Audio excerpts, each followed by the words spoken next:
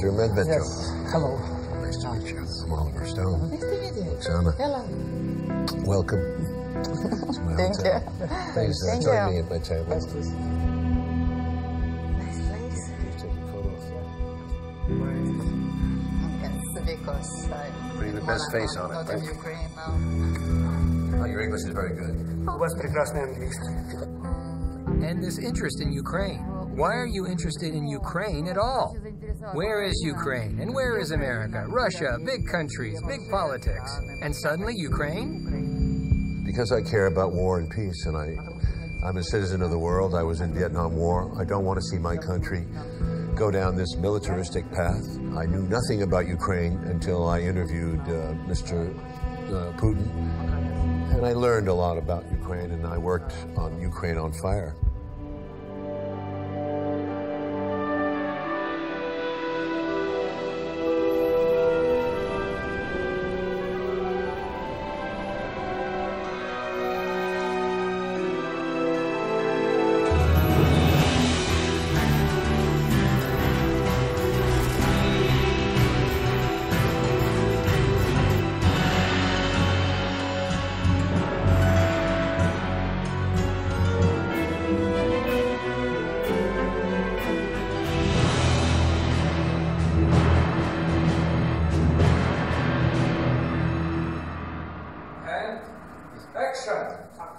Good morning, Mr. Viktor Medvedchuk. I'm honored to be here to talk to you. So, just to introduce yourself to people who don't know anything about you, can you just tell us a little bit about where you come from, who you are? You were born in the 1950s, right? Да, я родился в 50-х годах, и как... Viktor Medvedchuk was born August 7th, 1954 in Pochat, Siberia, where his family was exiled.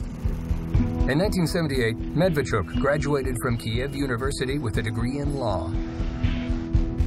He soon rose to great heights in his profession.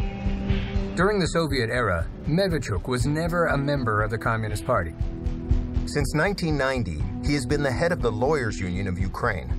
During that period, he began to transition into the political arena. He was elected a member of the Ukrainian parliament, the Verkhovna Rada, where he served from March 1998 to April 2002. The Ukrainian economy showed its biggest growth during this time, reaching an impressive 12% per year. But after a new president came to power, the economy drastically stagnated, becoming a sixth of what it once was. Medvedchuk also had great success in the business world with his law firm BMI, soccer team Dynamo Kiev, and trading in the energy sector. He returned to his political and public life in 1998, eventually rising to the position of the first vice chairman of the parliament. He was the head of Ukrainian President Leonid Kuchma's administration from 2002 to 2005. He was in the opposition to both Presidents Yushchenko and Yanukovych, who succeeded Kuchma. Medvedchuk is considered to be a close friend of Russian President Vladimir Putin. Putin is the godfather of Viktor's daughter, Daria. Я бы не сказал, что очень близко, но мы знакомы хорошо. Он был руководителем администрации президента Кучмы. Вот, и тогда в том качестве попросил меня поучаствовать в крещении его дочери. И, ну, в нашей православной традиции отказываться нельзя. Ah, well, I thought it was a big honor for you to be the godfather of his daughter. Быть крестным отцом всегда большая честь. Ukraine split from the Soviet Union in 1991. In Moscow, the hammer and sickle is lowered for the last time, and an era comes to an end. Can you describe the moment?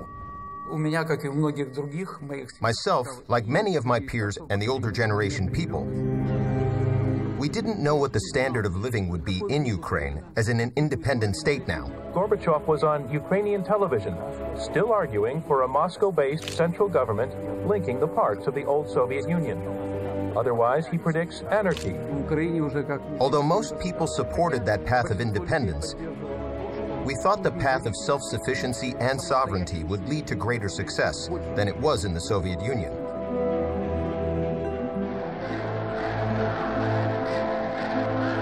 On December 1st, 1991, at the Republican referendum, the population of Ukraine, by a majority vote, expressed support for secession from the USSR. On December 5th, the Belovezhsky agreements were signed, and the Soviet Union stopped existing.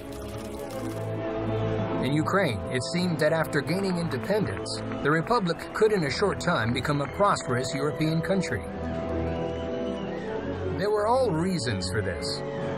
A huge scientific and industrial potential, qualified specialists, developed agriculture, and the absence of interethnic conflicts in Ukraine. The determination to be self-sufficient in practice has led to a reduction in relations with Russian partners that were worked out over the decades. 25 years after gaining independence, all illusions were dispelled. After the 2014 coup in Ukraine, there is no developed economy, no peace. Control over parts of the territories has been lost.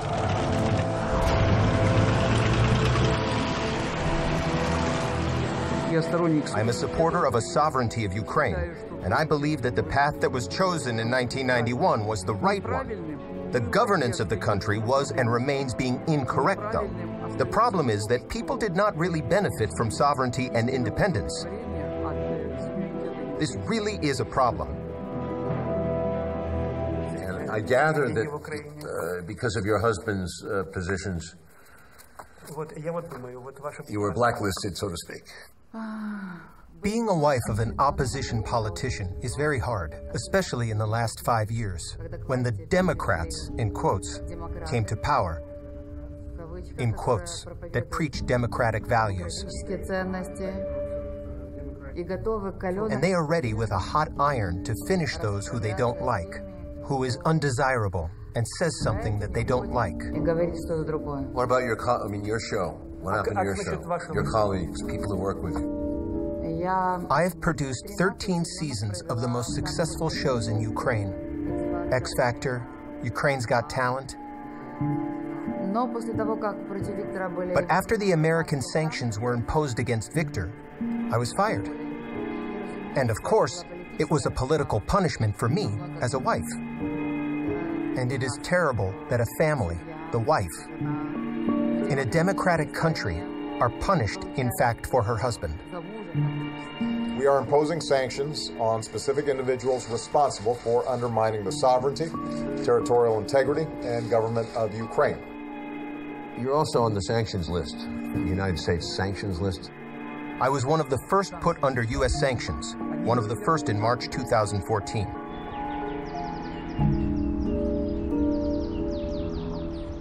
The official White House documents indicated that I was subject to sanctions by the United States because, first, that I defended the principles of building a federal state structure in Ukraine.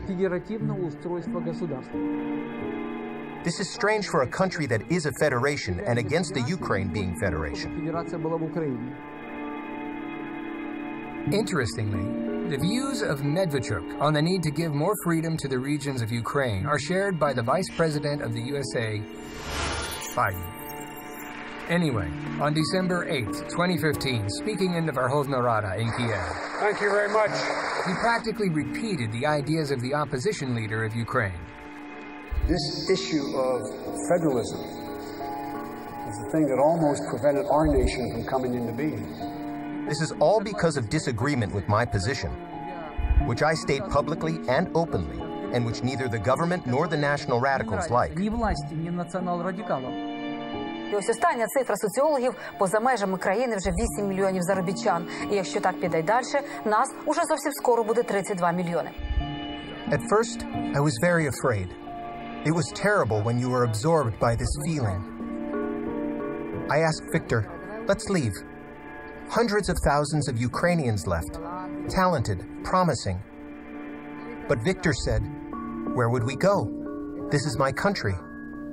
This is my homeland. This is my home. I can be disliked by someone. Someone can hate me. I will have a different opinion. But this is my country. I love it. Why should I leave? We stay. In 2018, Ukraine was already in a state of deep economic recession and political crisis. The Crimea was lost. In the east, a bloody war continued in the Donbass for 4 years. Ой, вся горловка горит. Что ж ты, блядь, делаете? Two stable concepts have been formed in Ukrainian society. According to the first, Ukraine should set a course on complete political, economic, and cultural isolation from Russia. At the same time, within the country, it is necessary to eradicate any manifestations of anything Russian, including historical monument, religion, communication, and language. According to the second concept, Ukraine cannot and should not break relations with Russia, and the Russian-speaking population should have equal rights to preserve their customs, religion, and culture. Viktor Medvedchuk became an expression of this second concept. Since 2018, he has been one of the leaders of the For Life opposition bloc. The party represents the interests of the Russian-speaking population of Ukraine. Opposition Platform for Life is a political party in Ukraine founded in December 2018 with the aim to contest together the 2019 Ukrainian presidential election and then the 2019 Ukrainian parliamentary election. Government and our opponents call it pro-Russian. But it is incorrect. It is incorrect because people who live and who want to be friends with Russia, who are against the policy that the authorities profess in the form of radical Russophobia and anti-Russian hysteria, and want normal relations with our neighbors. People who stand for the values that, unfortunately, in recent years have disappeared.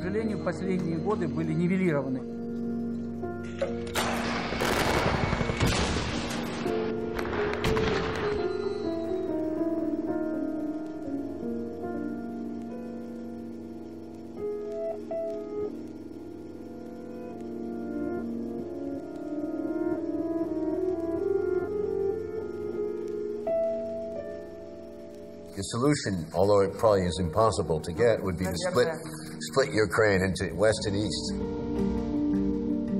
A de facto division has always existed. When we talk about the West and East in the 90s, we proceeded from the fact that there is a split in Ukraine. It threatens to break up the country. Unfortunately, the process of disintegration has begun. The question is why? The fact is that Ukraine, with its current borders, is a territorial association. If we analyze the history of the last 10 centuries, then the territory of Ukraine was the territory of various regional associations. Since the 10th, 11th century, it was Kievan Rus, then the Golden Horde, then the Great Lithuanian Principality, which occupied most of today's territory of Ukraine, then the Crimean Khaganate, the Kingdom of Hungary, Kingdom of Poland, the Ottoman Empire, the Austro-Hungarian Empire, the Russian Empire. And all these territorial associations created their own culture here, implanted their faith, and recognized certain historical facts. When you underline the fact, which I oppose, underline the fact that this would be more of a Lithuanian principality, the Austro-Hungarian Empire, and it was the Russian Empire. Therefore, there is a different faith, a different history, and different languages. The mistake of the current government, it tries to build a single identity out of this whole country, where they speak different languages, where they practice different religions, where they have different assessments of historical facts, builds this identity on an identity close only to the part of the people, the population, that part. This is a mistake that leads to nowhere. This is the biggest strategic mistake made by the authorities in Kiev today, because this identity will never establish itself throughout Ukraine.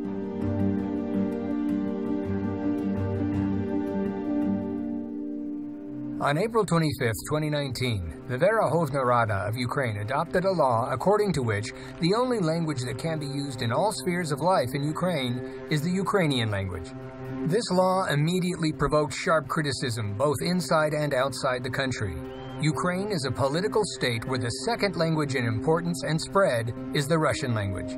By its decision, the Verkhovna Rada announced a de facto ban for almost half of the country's citizens to use their native language.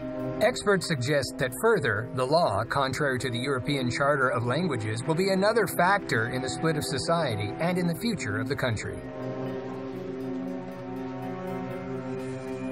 Yes, we will now learn English. Yeah. Well, I understand that too, but you're trying to make it more European. You can't go against your nature. There are so many Ukrainians who are different traditional values, and they're not going to. You don't have to force America down their throats. But you're getting the worst of America. You're getting the America as a debtor nation. You're losing your economy. You're going the worst of capitalism, and you're going to go past the 1990s Russia. It's going to be America is doing the same thing that they did to Russia in the 1990s. I know you said Russia and Ukraine are two different countries that are united by history and by tradition. Both countries and people. And you made the point that you're two nations. Explain what you're thinking. These are two distinct nations, proceeding from today and for the last 200 to 300 years. There is the Russian nation, there is the Ukrainian nation. But these are close nations. These are Slavic Orthodox peoples. This is the basis of civilization characteristics, community of Russia and Ukraine. If, in general, we compare Ukraine and Russia, this is one thing. If we compare with the western part of Ukraine, then this is a completely different thing. Imposing this position here, the influence on the position of the whole country, is a mistake. We must understand that no matter how life develops further, I believe in it and firmly believe that we will still be neighbors. And most importantly, it should be so. Yeah, I understand. Mr. Putin may not agree completely. He feels that Ukraine is really a part of Russia, historically. Very close, very close. Я, например, считаю, что русские и украинцы – это вообще один народ. One people, two nations. Ну, по сути, это одна нация. You think it's one nation? Ну, конечно. Вот смотрите, ведь когда вот эти земли, которые являются ядром Украины, присоединялись к России, это всего 3 области было. Киев, Киевская область, Северная область и Южная. Никто не считал себя чем-то другим, кроме как русским. Потому что в основе лежала что? Религиозная принадлежность. Это отношения, все были православные. И считали, и называли себя русскими. И они не хотели быть частью католического мира, куда их подтаскивала Польша. Значит, я прекрасно даю себе отчет в том, что со временем вот эта идентичность этой части России, она как-то определилась, и люди имеют на это право. Это позднее начало использоваться для раскачки самой Российской империи. Но в основе своей истории и по той же религии огромного количества связей, причем родственных связей близких. Это, по сути, по традициям, очень много. При этом, если часть людей, которые проживают, значительная часть на Украине сегодня считают, что они должны бороться за подчеркивать свою идентичность, бороться за это. Ну, у нас в России никто против этого ничего не имеет. Я тоже. Но просто мы, имея в виду, что у нас много общего, мы можем использовать это как конкурентные преимущества при определенных интеграционных процессах. Это совершенно очевидный факт. Но сегодняшние власти этого явно не хотят. Но я думаю, что здравый смысл, он восторжествует в конце. И в конечном итоге все-таки мы придем к состоянию, о котором я сказал. Сближение неизбежно. Сближение неизбежно. Indeed, Mr. Putin said that they were not two nations, but one. I had long discussions with him about this. I think that he is inclined to my point of view. When I raise arguments, these are really two nations. He never said that this is one country. It used to be one country and was called the USSR. But this country does not exist. Today there is an independent Russian Federation, an independent Ukraine, and other former republics of the Soviet Union.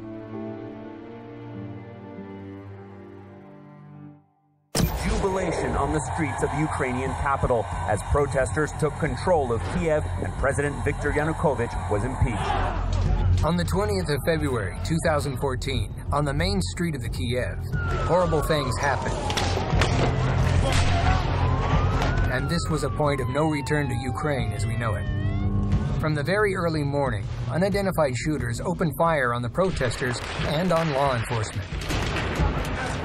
Tensions were very high, and both sides were furious. President Viktor Yanukovych, Special Forces of Berkut, and Special Security Services forces were immediately blamed for the killings. Angry crowds of protesters began to attack the police.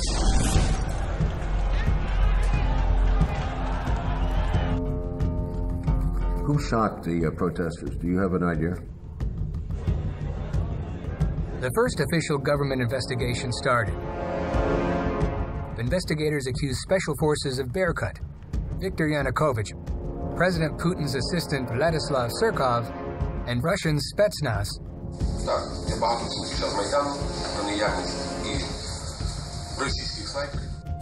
All the accusations were lacking one thing: evidence. Someone who has been gathering this evidence is Professor Ivan Kachanovsky from the University of Ottawa in Canada. Professor Kachanovsky kept investigating the events of the Maidan massacre during the last 5 years. In his extensive scientific research, based on a cross-examination of the video and audio files throughout the timeline of the shooting, he got much further in his investigation than all of the official teams together. This was quite unprecedented to have so many television cameras, basically, so many journalists following and witnessing such a mass killing. On mostly all television networks in the United States, in Canada, Ukraine, Germany, Poland, all different countries, with exception of Russia, it was presented basically as evidence that this was massacre by police. Here, police fire on protesters with AK-47s and sniper rifles. During the 5 years of official investigation of the Maidan massacre, very important facts were completely ignored. Snipers were located in buildings under the control of protesters. During the investigation, Professor Kachanovsky discovered even more horrifying facts. And only recently, actually, I found a footage which was filmed by this Belgian television from Hotel Ukraine. This video shows they were walking to the spot of the massacre. They were not walking just on their own. They were led by 2 other protesters who were very loudly calling them to this site. No reason to go there, and they were specifically called into this massacre spot.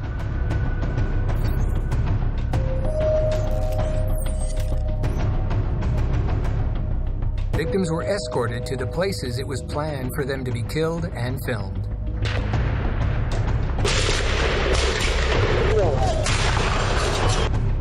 In Professor Kachanovsky's investigation, that was based on scientifically organized analysis of all available video and audio recordings, he reached a conclusion. The Maidan massacre was key in a plan of an ongoing coup d'etat, and killings were planned in advance. There were 2 interviews published in the recent book by a Ukrainian pro-Maidan journalist. And in this book, they produced interviews of 2 far-right leaders of Ukraine.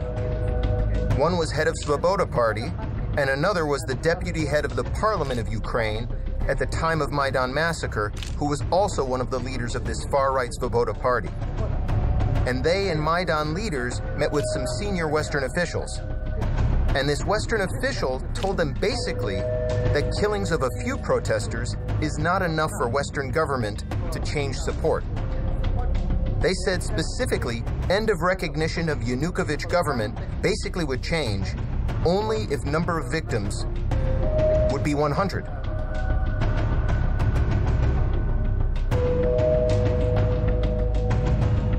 The Western government policy changed immediately after Maidan massacre. Not an accident, because you have exactly 100 people who were killed. Over these 4 years, a lot of versions have been made public. A lot of television footage was filmed. A about the fact that they were Georgian snipers, or that someone else did this in order to provoke confrontation and bloodshed. The fact it has not yet been established who started shooting at the protesters. And if this has not yet been accomplished in 4.5 years, then as a person who understands a thing or two about law and criminal investigations,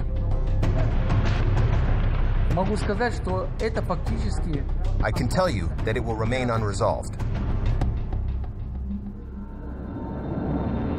Research has revealed there were snipers at the Maidan. The forensics, or the angle of the shooting, bodies of the police and the protesters, it was very badly investigated. Not at all, really. But what evidence we have seems to point to there being Georgian snipers. Нет, я знаю о том, о чем вы сказали. Знаю о том, что действовавшие тогда власти во главе с президентом Януковичем не использовали армию и не были заинтересованы в том, чтобы давать хоть какой-то повод для действий силового характера со стороны оппозиции.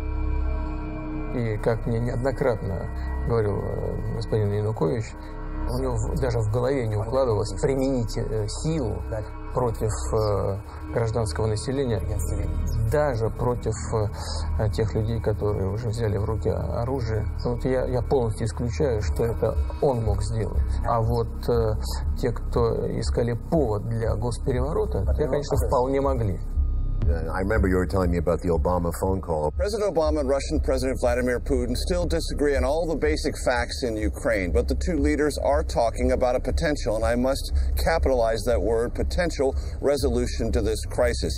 Obama and you had an agreement that there would be no firing, and he gave you a promise that he would.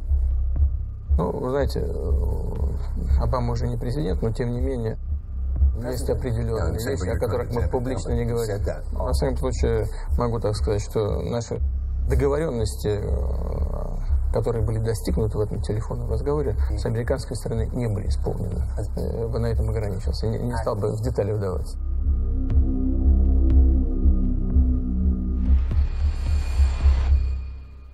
But murderers get away with murder after a successful coup d'etat.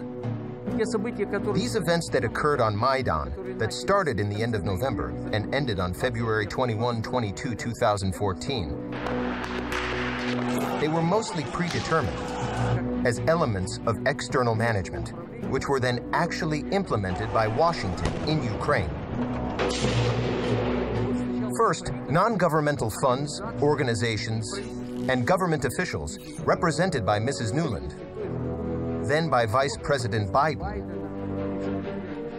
and by many others, openly supported the escalation of violence, which resulted in the overthrow of power. The most interesting thing is that the armed actions, they really took place, and there were signs of a crime in these actions. These were serious crimes.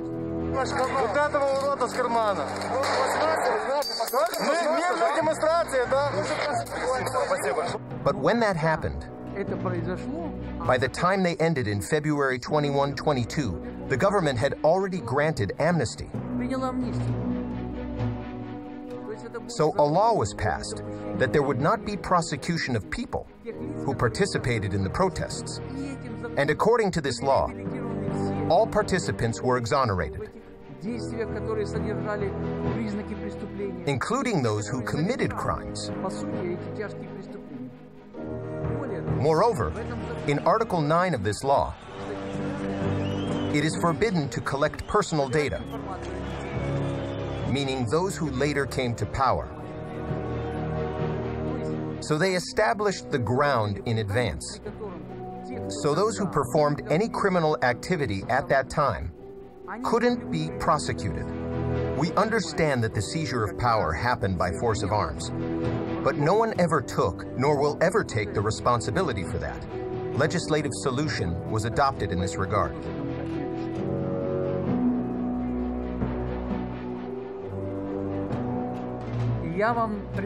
I gave you the example of Article 9 of the Law on Amnesty of February 21st, 2014, for a reason where it is forbidden to collect personal data and to record any actions that were related to those who protested. So to those people who could participate or organize what you call today using weapons,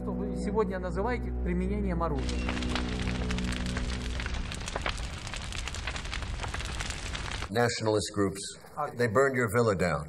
Basically, no. It was in February 2014, just in the heat of the events on Maidan. Yeah, but who burned it down? These were national radicals, yes. The fact is that over the years, the investigation pretended that the case was investigated, but they couldn't identify the perpetrators. So, no justice. There is no justice in this matter, and in general, and probably there is no point in expecting it, because this is not the only event that affected me or my family.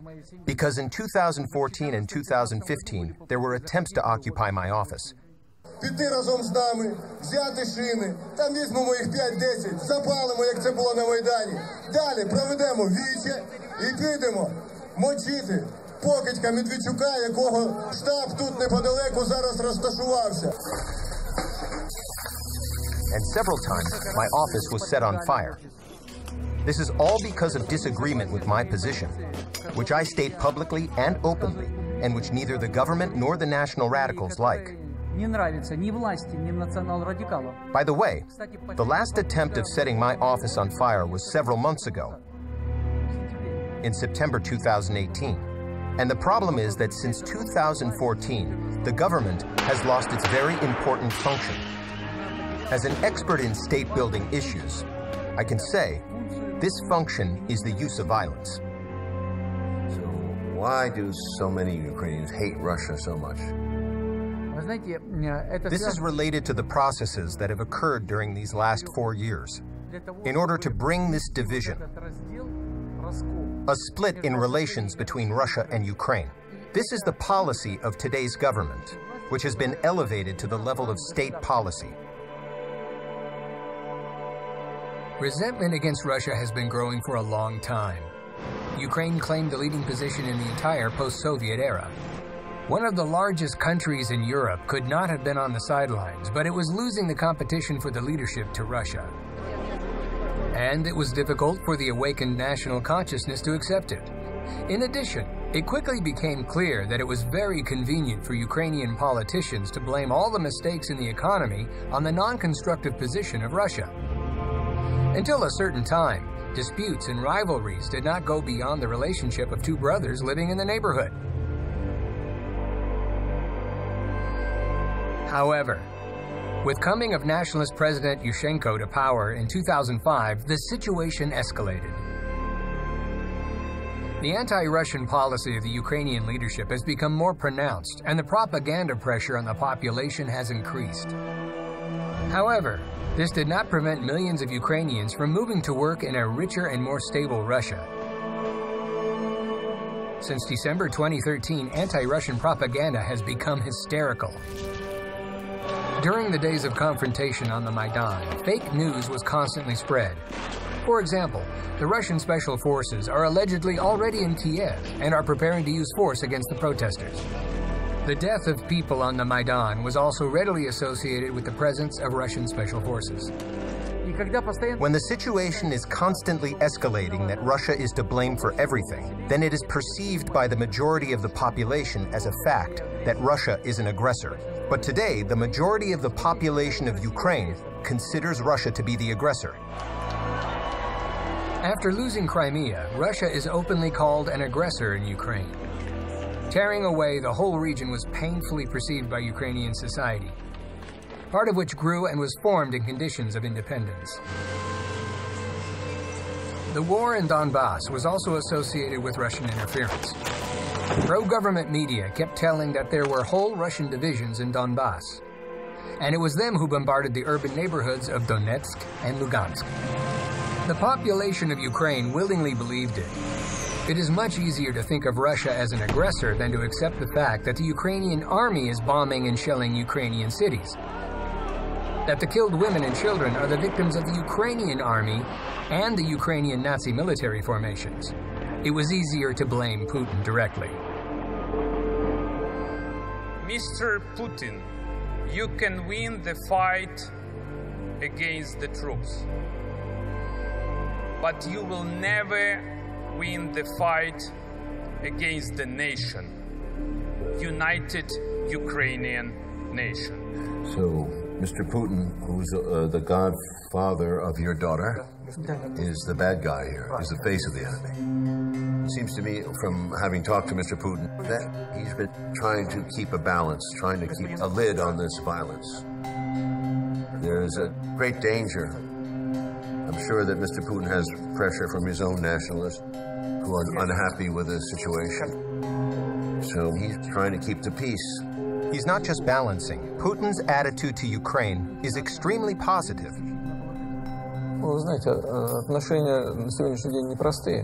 И это спровоцировано вот этими тяжелыми событиями, связанными с госпереворотом. И вторая часть этой истории – это пропаганда действующих властей в сегодняшней Украине, которая выставляет Россию виновницей всех последовавших за этим трагических событий. Mr. Medvedchuk would be a good liaison. Думаю, да, но у нас во многом разные позиции, разные точки зрения. Да, и он, я знаю его уже давно, он человек слова. Если он что-то говорит, он это делает. Потому что у него есть убеждения. In a move that has angered Russia and fueled massive uncertainty over the future of the war in Ukraine, President Donald Trump has approved the sale of lethal munitions to the Ukrainian government. Ukraine can be used to push against Russia. It sits right next door to Russia. And because there's a history of animosity between half of what was Ukraine and with Russia, they're able to really push on some real background animosity there that a lot of Americans just don't understand. It goes back generations, and the press's job in all of this hasn't been to report on it, it's been to cover it up.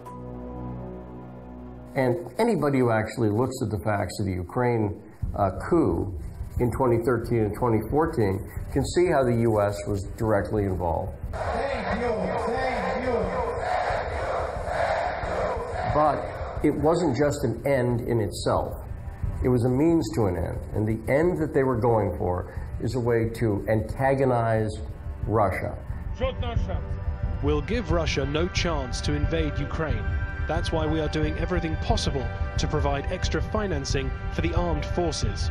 And then when Russia responds in any way, then they can say, well, see, they're the aggressors. And they've done this over and over again.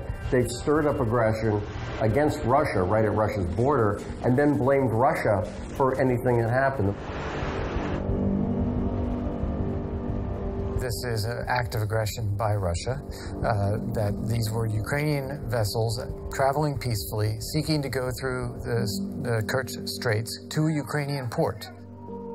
On November 25th, 2018, the first armed incident between Ukraine and Russia took place in the Kerch Strait.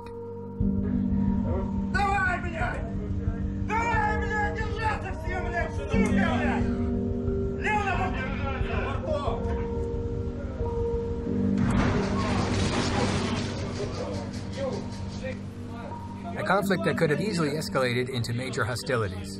Ukrainian warships attempted to enter the Sea of Azov, violating the state maritime border, according to the Russian version. The Ukrainian side claims that its ships were in neutral waters. During the conflict, Russian border guards acted aggressively and used weapons.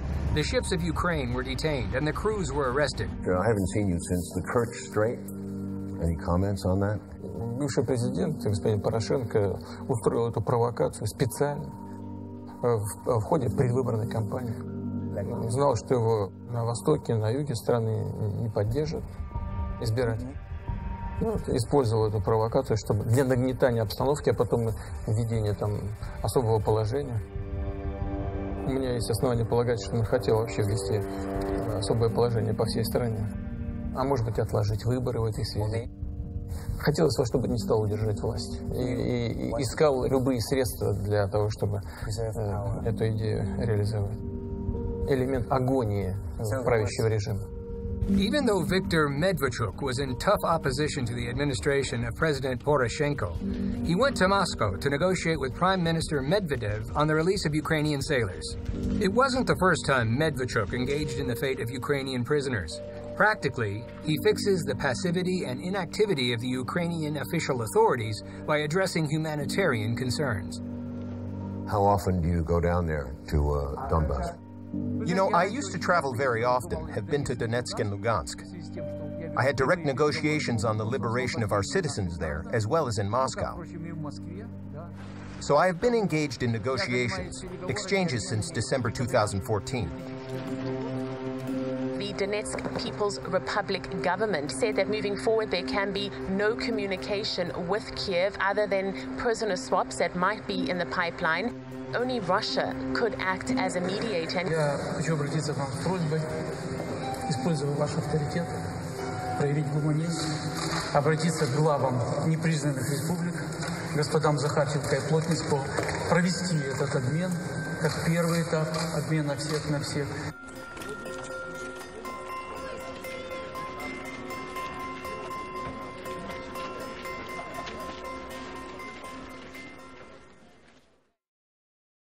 I feel sorry for Ukraine because I don't quite understand all the forces that brought this division, this polarization of the country. From the American point of view, it's simply a button, a leverage point to use to excite the Russians and go after the Russians.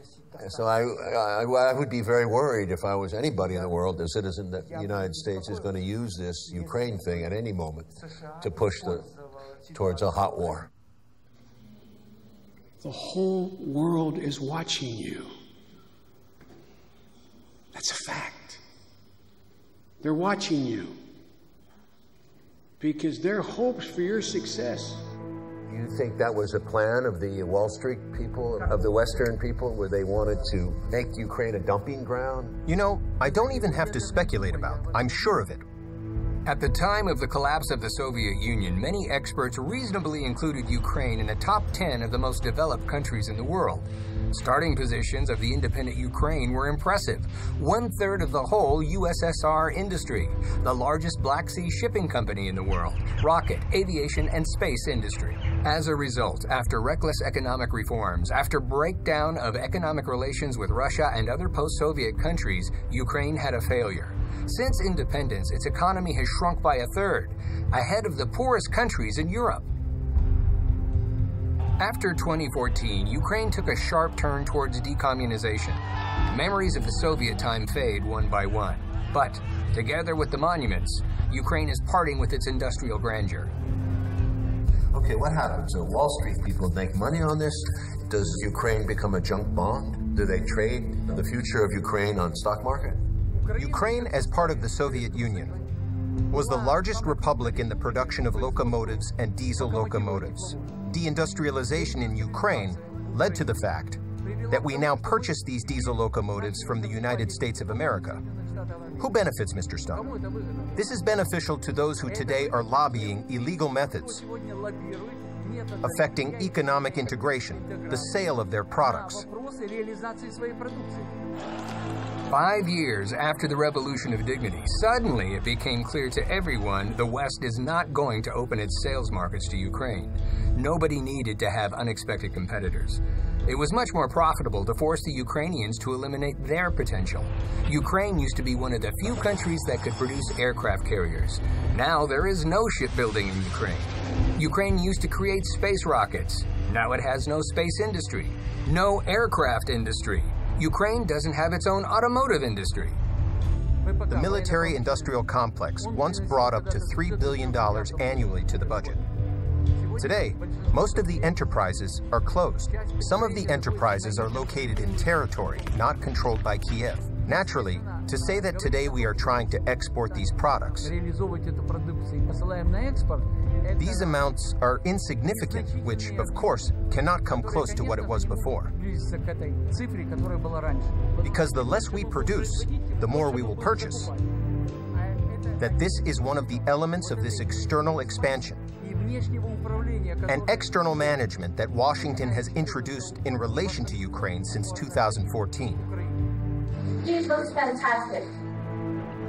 Another amazing experiment over common sense was the coal scam. Ukraine, which has rich coal deposits in the Donbass, has suddenly turned from an exporter into an importer of coal. It seems that in Kiev and Washington, they agreed to give a new meaning to the saying, to carry coal to Newcastle. After the start of the conflict in the Donbass, Kiev definitely refused to buy Donetsk coal and decided to replace it with imported coal from the USA and South Africa. It was possible to buy it in Russia, but the politics took over. The second example, Pennsylvanian coal is much more expensive than Russian coal, and it is more expensive than coal from South Africa. And can you imagine the difference in transportation logistics? Ukraine and Russia, Ukraine and the United States of America, and Ukraine and South Africa. At the same time, today we buy 63% of coal imports from Russia. And we already buy 30% of all imported coal from the United States of America. Is this not the result of what you ask about? Is it not the result of who benefits? Who does it? Those who benefit from the sale of their products in Ukraine. In order to avoid domestic production, so that the country from the manufacturer turned into the country of the acquirer and the buyer. That's what the benefit is. Is there any oil, gas? There's nothing here. You know, we have oil and gas everywhere, but we do not produce it. It needs to be developed. Therefore, Ukraine is rich in resources. But resources require investments that must be made in the economy of Ukraine in order to extract these minerals. But the situation with the investment and investment climate in the country is extremely bad. The economy is not developing. The investment climate has not been created. There is pressure from the administrative resource. Raider seizure of business. The lack of a fair judicial system. So who would invest? However, there were brave people who decided to invest in Ukrainian oil. The attention of world media is attracted by one company, Burisma Holdings. There are very, very interesting people on the board of directors of Burisma. For example, Hunter Biden is the son of the Vice President of the United States. Of course, this state of affairs is welcome, but one detail interferes. The son of the U.S. Vice President received his post almost immediately after the official visit of his father to Ukraine, in the light of obvious interest of Biden Sr. in everything that is happening in Ukraine. Ex-Vice President Joe Biden, his son Hunter Biden has a deal in Ukraine. Explain that. Yes. His son was and remains on the board of directors of one of the companies that is engaged in oil and gas production in Ukraine. So this also explains the economic interests of the Biden family. Not only the son, but probably his high-ranking father as well. Perhaps this was precisely what allowed Mr. Biden, when he was as curator, when he was in power, curator from the side of Washington in Ukraine.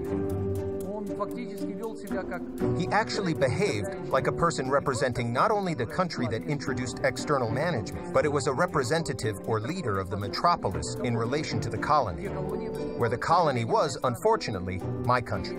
And his speech in the parliament, I remember it very well. Thank you very much. It was not just instructive.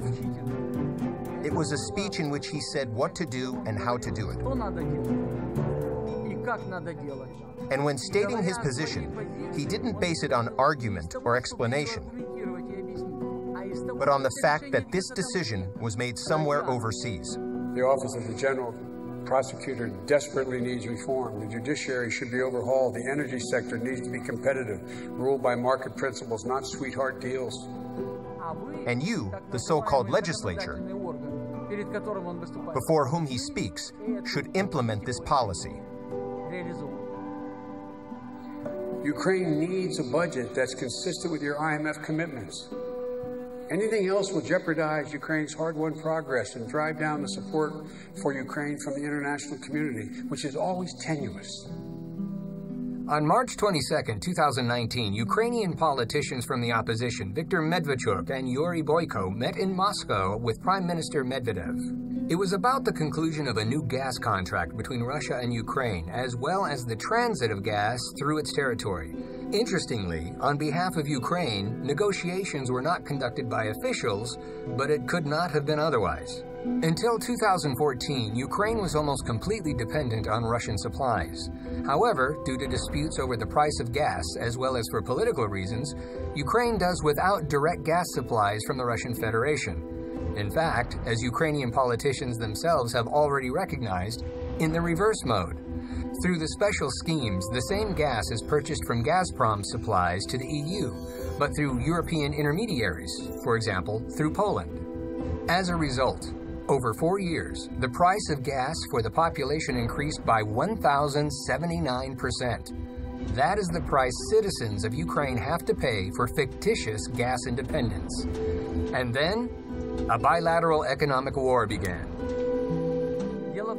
The thing is that Ukraine joined the EU sanctions against Russia, and Russia imposed counter-sanctions against Ukraine. And this dealt another crushing blow to the economic abilities of selling Ukraine's products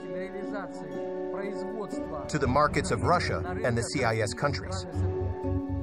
Fortunately, has not found a replacement for these markets. And 30% of the budget goes to pay the debt. These are financial burdens that even a normal economy cannot withstand, let alone a state that is in deep crisis. Щороку з України виїжджає приблизно 1 мільйон громадян. I want to tell you that along with deindustrialization, we are still in a process that the authorities and our media do not notice. This is another process. It is called de-intellectualization. Why? This is due to the harmful negative educational system introduced in Ukraine. This is due to the lack of scientific and technical development today because science and the introduction of new technologies is not actually financed in the country. And naturally, the brain drain goes along the line of finding use for these brains. Deindustrialization led to the closure of tens of thousands of large and medium-sized enterprises. And after that, people were looking for work.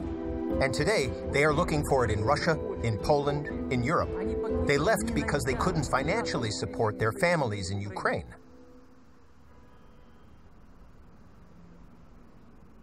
I set up the foundation in Ukraine in 1990, which was 2 years before the independence of Ukraine. Where does George Soros figure in all this? К сожалению, везде. Unfortunately, everywhere. If we talked about some positive results from the activities of this gentleman, then we should have noted some success. But his activity is mainly focused on those countries where he took an active position with his various funds. We remember the countries in North Africa where the Arab Spring happened. Libya, Tunisia, and Egypt. We remember the Tulip Revolution in Kyrgyzstan. We remember the Rose Revolution in Georgia. We remember the Orange Revolution in 2004. And finally, the consequences of not only the Orange Revolution, but also the Revolution of Dignity of 2013 and 2014. This is also his activity. He did not stop. He continued to operate in 2015 and 2016.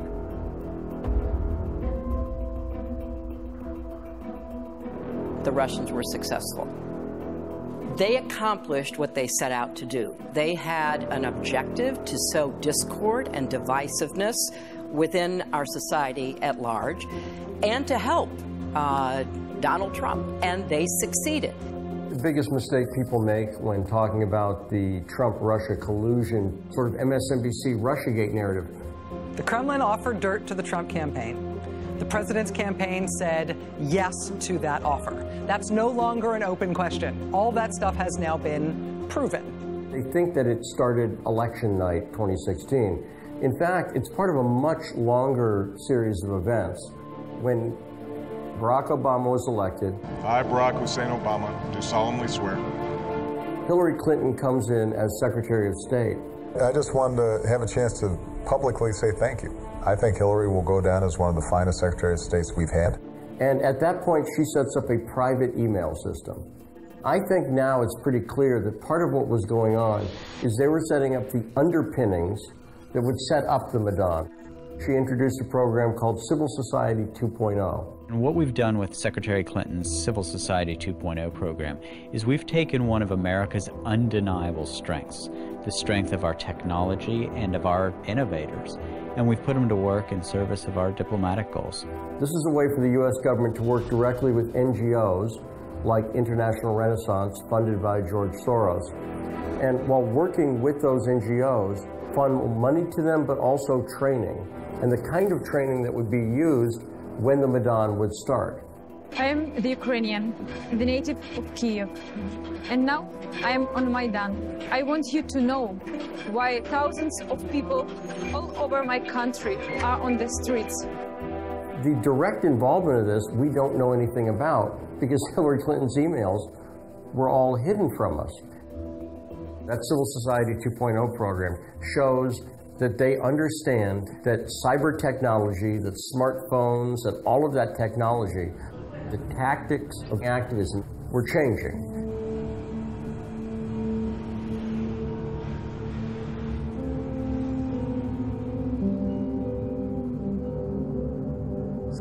The scandal that has become well known throughout the world, which for some reason is called Russia's intervention in the U.S. presidential election, erupted in Ukraine.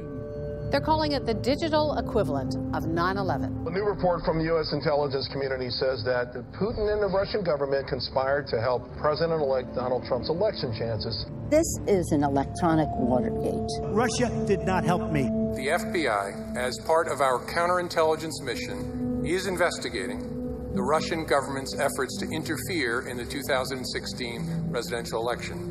Obviously, Russia's been accused over and over again of interference in the 2016 election. Я и тогда не вмешивался, сейчас не хочу вмешиваться, и в будущем не собираюсь. But now in the U.S. there's been investigation about Ukraine's interference in the election. It was a very confusing situation. Poroshenko seems to have been very strongly pro-Clinton, anti-Trump. Ну да, здесь секрета никакого. Do you think there was interference? Я не думаю, что это можно трактовать как вмешательство со стороны украинского государства. Они исходили из того, что госпожа Клинтон победит, и все делали для того, чтобы продемонстрировать свою лояльность будущим американским властям. Вот, действительно, ничего такого особенного нет.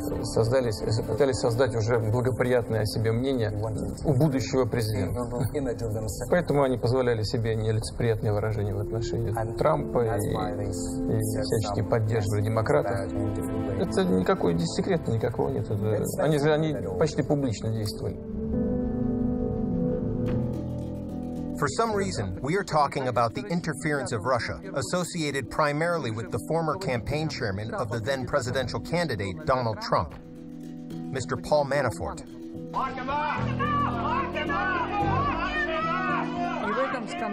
In this scandal, which erupted in Ukraine, he played an organizational and ideological function. Let's talk about this new reporting from the New York Times this morning about Paul Manafort and his dealings in the Ukraine. In order to organize this scandal, to discredit the presidential candidate and his campaign, which he actually managed, Mr. Manafort was removed from power of the head of staff. Last August, a jury convicted Manafort of 8 felonies, including tax and bank fraud. 1 month later, he pleaded guilty to 2 more counts of conspiracy and agreed to cooperate with the Russia investigation in exchange for a lighter sentence. Paul Manafort, he was consulting with the Party of Regions. The Party of Regions is a political party of Ukraine created in late 1997 that then grew to be the biggest party of Ukraine between 2006 and 2014. So Andrew Kramer publishes a story in the New York Times about Paul Manafort's name being found in this black ledger. Sergei Lyshenko is a Ukrainian journalist turned lawmaker who staked his career on fighting corruption. It used to be office of Paul Manafort. This, he says, is where a potentially crucial bit of evidence was found, a suspicious invoice that appears to be personally signed by Paul Manafort. So the person who put the accusation forward about Manafort was Sergei Leshchenko. Today I present the documents signed by Paul Manafort. Leshchenko, he has the image. I call it primitively inaccurate, the fighter of corruption. The problem of corruption, this is a problem of the whole period of Ukrainian independence. But he fights against corruption following orders. There is an order to fight with a corrupt person. He fights. If not, he does not. He has lost a lot of slander lawsuits directed against him. Because often, some of the information that he has presented, considering his authority as a journalist, is not simply implausible, it is deceitful. It was he who, as a member of parliament, as a former journalist, was instructed to make these records public from this ledger of the Party of Regions. The interesting fact of the matter is that when the story of the so-called ledger of the Party of Regions came to light, and when he first reported about it, there was no mention of Paul Manafort. He spoke about other people. That is, there was a test run for the main strike. All this was done with one goal, to strike at the presidential candidate, Donald Trump. Why am I sure about this? I have good arguments for this. Because in this ledger, there were the names of hundreds of people for these 4 years. There were huge amounts, tens of millions of dollars, many tens of millions of dollars. There were specific people where not only their names were indicated, but also a personal signature that they received the money informally. No criminal cases have been investigated on these records yet. No one has been prosecuted. Hence, the conclusion is that this was done for a concentrated, focused strike against the main target. This main target, which was dictated from overseas, was called presidential candidate Donald Trump. Sergei Leshchenko and his anti-corruption team have every reason to want to see Donald Trump defeated this election because of his support for Russia, which is currently at war with Ukraine. And this is the point in the story where the music changes and gets ominous and dark. And it succeeded. Manafort was removed as the campaign chairman. Such things can't happen in the autonomous mode. They can take place only if the authority gave the green light. Therefore, these actions cannot be regarded as nothing other than an interference, especially as interference, as a term is very popular. Russian election interference. Russian witch hunt. Вот мы говорим, если опять хотите вернуться к выборам в США, послушайте, огромная страна, да, огромный народ, со своими собственными проблемами, со своими представлениями о том, что хорошо, что плохо, с пониманием того, что для среднего класса за предыдущие несколько лет, 10 лет, допустим, при огромном росте благосостояния правящего класса и богатых людей, для среднего класса ничего не поменялось в лучшую сторону. И именно это обстоятельство поняли те, кто вел предвыборную кампанию господина Трампа, и он сам понял. И он отработал на этой площадке. И какие бы наши блогеры, я не знаю, кто там, кто работает в интернете, как бы не высказывали свою точку зрения по поводу ситуации в США, это не могло сыграть ключевую решающую роль. Это чушь собачья. They just talk about it mostly when it comes to Russia's interference with the U.S. presidential elections. But in this case, even the court found that these actions were illegal, which influenced the electoral process. I am sure that Mr. Soros is behind this too, because this is a team of Democrats, Nuland, Soros, Biden, in favor of the interests of Hillary Clinton, did everything to prevent Mr. Trump from being elected in the 2016 elections. People use the word dossier and it has such an official sound to it. I mean, let's just call it for what it is. Rank hearsay put together by an FBI source who was later defrocked, paid for by the Democrat National Committee, and oh, by the way, Christopher Steele hated Donald Trump too. Throughout the summer of 2016, Victoria Nuland was being updated by Christopher Steele. in early 2018, Victoria Nuland admitted that she'd been being briefed by Christopher Steele.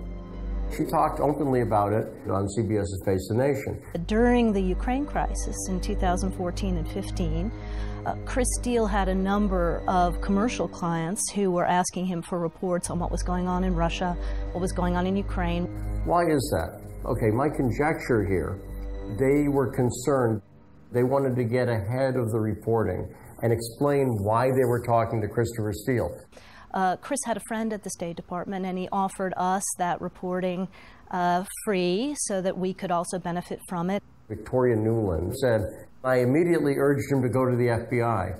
In the middle of July, when he was doing this other work and became concerned, the dossier, he passed 2 to 4 pages of short points of what he was finding, and our immediate reaction to that was, this is not in our purview. This needs to go to the FBI. And you'll find a spate of people who urged Christopher Steele to go to the FBI. John McCain urged him to go to the FBI. Everybody urged him to go to the FBI. And why is that? I think they're setting up a cover story. They want to say, we told him to go to the FBI. I think, in fact, what they were doing was setting up the information operation. I used to work in the Ukrainian embassy here in Washington, 2015, 2016, and one day I was approached by the DC of the Ukrainian embassy, Oksana Shular, asking me to meet a person she knows very well, and I met with a DNC operative, Alexandra Chalupa. Alexandra Chalupa, who is a lawyer, she had worked in the Bill Clinton administration as an intern. She'd been a DNC operative for about 12 years. And she's a Ukrainian-American whose mother was deeply involved in politics. In 2015, Alexandra Chalupa and her sister start campaigning very hard against Paul Manafort. This is who Paul Manafort is. He is a puppet master of some of the most vile dictators around the world. Manafort was from Connecticut. They went to Connecticut and protested against him. It's not clear to me exactly why he was being targeted, but Alexandra Chalupa said she was pulled out of retirement to work on this. She was asking more information on dirt, that's how she put it, to get Trump off the campaign in September, October of 2016, right before the elections. Most of the key evidence that shows the collusion between the Ukrainian government and the DNC, operatives of the DNC, came in an article that was actually published in Politico before the inauguration. Ken Vogel and David Stern wrote an article in Politico that talked about how the Ukrainian government had tried to collude and interfere on behalf of Hillary Clinton in the 2016 election. And furthermore, how Petro Poroshenko was very worried that the Trump administration would figure out they'd been working against him. And anybody who's watched Donald Trump for a few minutes knows he's fairly vengeful to people he feels has wronged him. John McCain received a fake and phony dossier. Do you hear about the dossier? It was paid for by crooked Hillary Clinton, right? And John McCain got it. He got it. And what did he do? Didn't call me. He turned it over to the FBI, hoping to put me in jeopardy.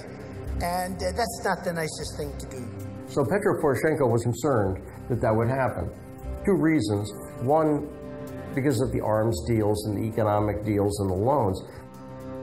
But also personally, Petro Poroshenko, since he'd been elected, had become a very unpopular president. At one point, I think his approval rating dipped down under 10%, a shockingly low number. In fact, polls showed that Ukraine has the least confidence in their government of any country on the face of the earth. So after Poroshenko was put into power by the United States, things had been disastrous for Ukraine. So Poroshenko was also worried that if he could not withstand a re-election bid, that he was going to have Donald Trump in the West mad at him. And you can see his fears evolving. The first thing they tried to do was make sure they patched up things diplomatically for Ukraine. But then later, he started to throw people under the bus just to protect himself. Because it was a failure of Ukraine's foreign policy. The interesting thing is that the court acknowledged the fact of interference. by such actions in the U.S. electoral process. I heard the accusations of Russia interfering in the U.S. electoral process, which is not confirmed by real evidence. There is a court decision. Moreover, this court decision established the illegitimacy, but it has also been established that the actions of these individuals as citizens of Ukraine caused significant harm to the foreign policy of Ukraine. So in the spring of 2016, Alexandra Chalupa goes to the Ukrainian embassy in Georgetown, and she's introduced to Andrei Telyshenko. And he's introduced to Alexandra Chalupa by the ambassador, Charlie, and Alexandra Chalupa tells Andrei Telyshenko that she's trying to dig up dirt on Donald Trump and Russia, and trying to dig up dirt on Paul Manafort and Russia. She actually did want to use this information not for some intelligence purpose or legal purpose. She did want to use it to interfere in an election. From what I saw, yes. Alexandra Chalupa admits this in that article for Politico. She doesn't deny that at all. She also tells Telyshenko that she doesn't want him to coordinate or help the Trump campaign in any way. Now, Telyshenko is a loyal Ukrainian who's been part of the Maidan. He doesn't like this. He thinks it's illegal, and he thinks it's stupid. And he thinks it's stupid because if you bet on the wrong horse, this could come back to haunt you. He turned out to be exactly right. He went to the ambassador, Charlie, and said, "This is illegal. I don't want to be any part of this." Charlie yells at him. He gets in trouble. He leaves the embassy about a month later, goes back to Ukraine. Cut to Trump gets elected. I've just received a call from Secretary Clinton. Now, Ken Vogel and David Stern of Politico, they've caught wind that the Ukrainian government had colluded with the DNC to intervene on behalf of Hillary Clinton. And they start to do a very well-researched story. They talk to Andrei Telyshenko. They get denials from Charlie. But the story is reported once, and then it's completely forgotten. And you'd think it would be significant. There was one key piece of evidence in the Politico story. It's the most important piece of evidence in this whole thing, is the email that WikiLeaks would publish.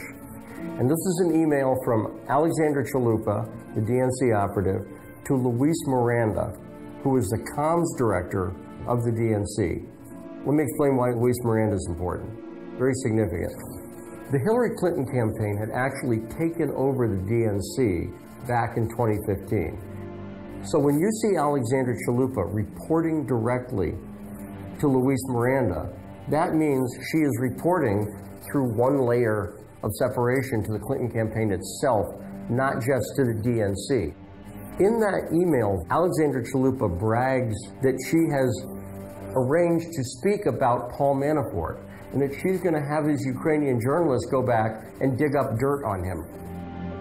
Now, that completely violates what you're supposed to do with the Open World Leadership Center.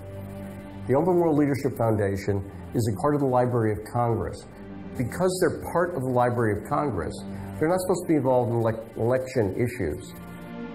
And it was confirmed to me by the people at the Open World Leadership Center that they had, in fact, warned Alexandra Chalupa, don't do that.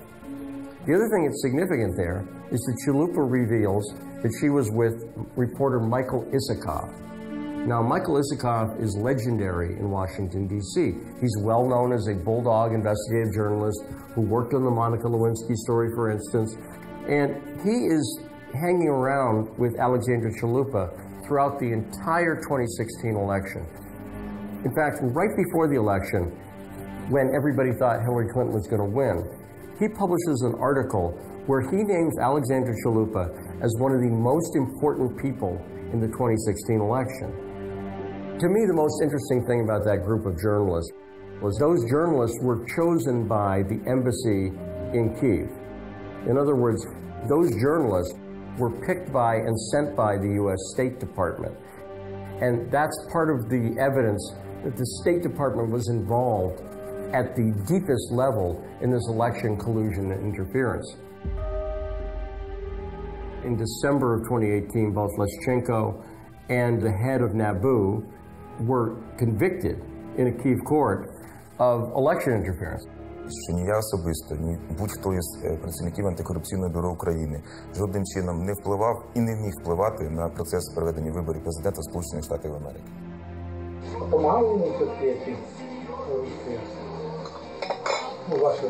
Я думаю, що так. Я ж йому дуже допомагав. Не йому, а Хіларі допомагав. The unindicted co-conspirator there was Petro Poroshenko himself. Poroshenko was so worried that the Trump administration would pin stuff on him, started to throw Leshchenko and Nabu under the bus. It was a form of misdirection. He didn't want the Trump administration to realize his direct involvement. Will your relationship with the U.S. change now that President Donald Trump will be in the White House come 5 days from now? Look, Ukraine during the last 3 years gained a very strong bilateral support in the United States. Trump gave a photo opportunity to Poroshenko. It's a great honor to have you, Mr. President. Thank you. Thank you very much. Trump did not like Poroshenko. Why? Why not? I think, first of all, because Poroshenko had his own position during the U.S. election campaign. He supported Hillary Clinton, and he did it openly. Why openly? Because the ambassador of Ukraine to the USA, Mr. Chali, openly supported the representatives of the Democrats. Yats is the guy who's got the economic experience, the governing experience. You need Biden for an attaboy and to get the deeds to stick. So okay. Biden's willing. Okay, great. Mr. Yatsenyuk, whom we recalled, spoke frankly, and in these words of Trump's assessments, there were insults.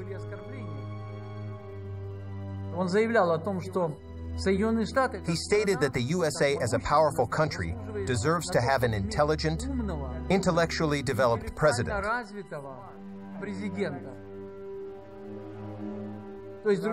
In other words, he doubted these qualities as inherent to Mr. Trump. Mr. Avakov, a representative of the same Yatsenyuk party, the Minister of the Interior, stated that Trump is a marginal politician.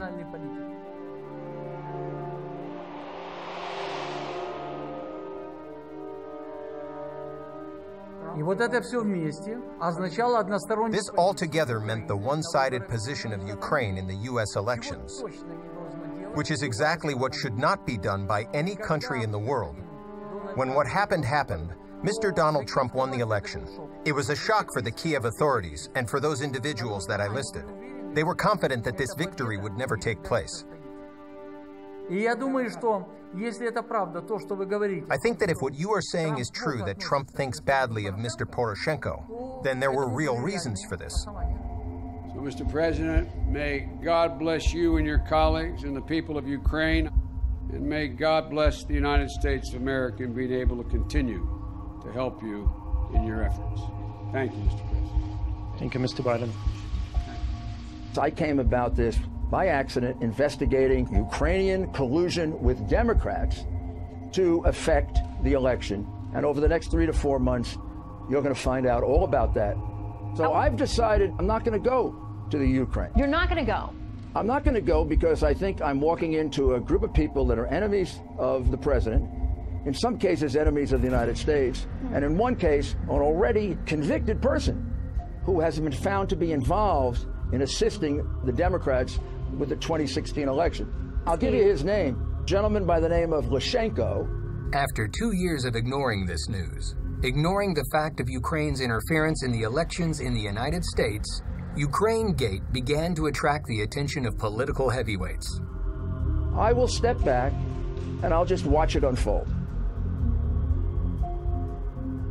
In 1997, a man who did a lot to determine U.S. foreign policy, Zbigniew Brzezinski, said, "Ukraine is a new and important spot on the Eurasian chessboard.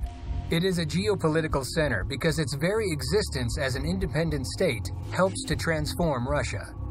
In the book, The Grand Chessboard, he wrote a lot about Ukraine, but always in the same way. Ukraine is a means of pressure on Russia, no more and no less. The border between Ukraine and Russia is 2,300 kilometers. Any destabilization in Ukraine affects the interests of Russia. And the external influence of Washington in Ukraine makes it possible to manage the processes of destabilization that directly affects Russia. If you look at what happened to Ukraine in the 21st century, there is a feeling of déjà vu. It's as if we are part of the well-known legend about the Pied Piper who led the charmed children to go nowhere. Millions of people were deluded by the sweet promises of rapid prosperity with the help of the United States and Western Europe. Very little time passed after the so-called Revolution of Dignity, and all expectations have collapsed. Instead of prosperity, there is the collapse of the economy, mass exodus of people from the country, and the death of now thousands of people. And the most important thing, Ukraine is in confrontation with Russia. The function that its real owners left for Ukraine works flawlessly.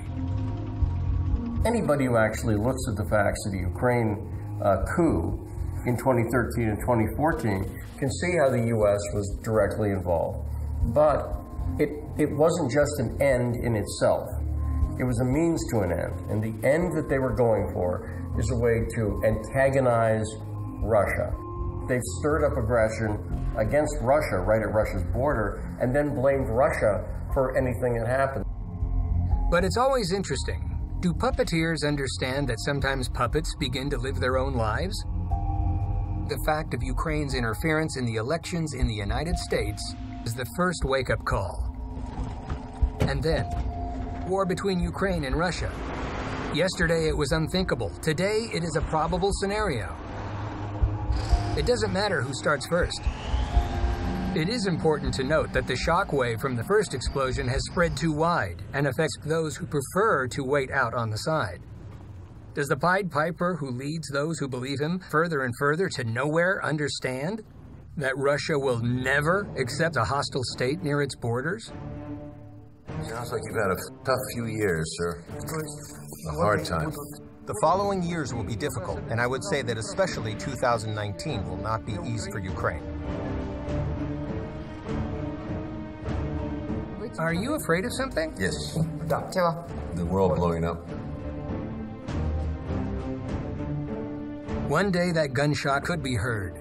For example, the Ukrainian military boats could again try to break the borders that Russia considers its own, and thereby provoke response fire from the Russian border guards.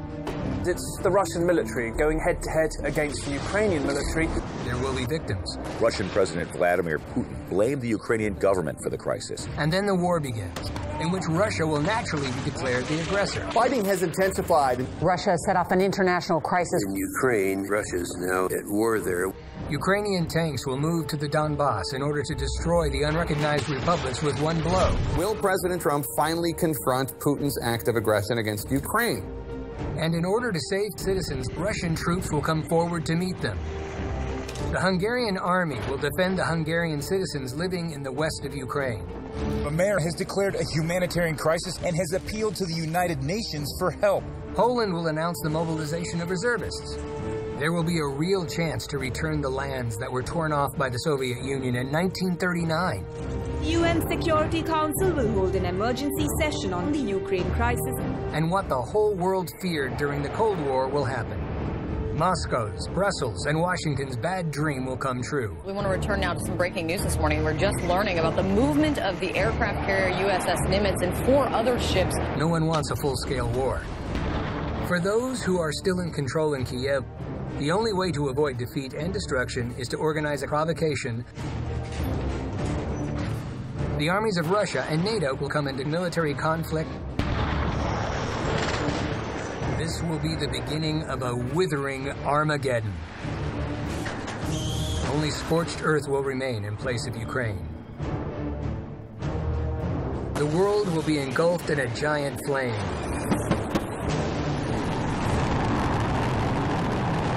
Probably the last war for humanity.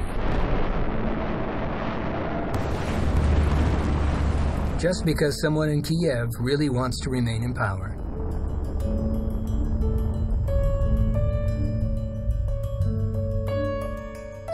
So nothing good will happen. Well, does he see this historically? Does he see these two countries coming together again? Я думаю, что это неизбежно. Во всяком случае, неизбежно строительство нормальных, дружеских, я бы даже сказал, более чем дружеских, союзнических отношений. И в конечном итоге все-таки мы придем к состоянию, о котором я сказал. Сближение неизбежно.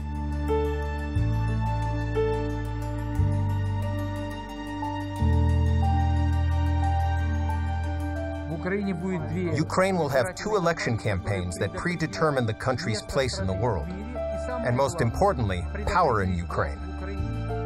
That is, new opportunities are opening up for Ukraine. The new president of Ukraine, Vladimir Zelensky, won because he promised to stop the war in the Donbass.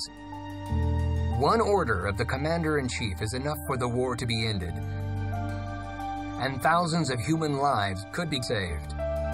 No one can prevent him from giving such an order. But the days go by, and there is still no peace. The hopes of Ukrainians for the new course are fading with each passing day. The opportunity to improve this situation is to elect politicians to the parliament of Ukraine who are able to fulfill their promises to the people of Ukraine. І наше найперше завдання – припинення вогню на Донбасі.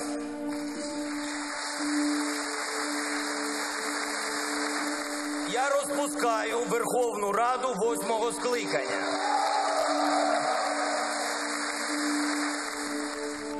We have a parliamentary presidential form of government, and therefore, having won the parliamentary elections, holding a faction that can influence all processes in the country,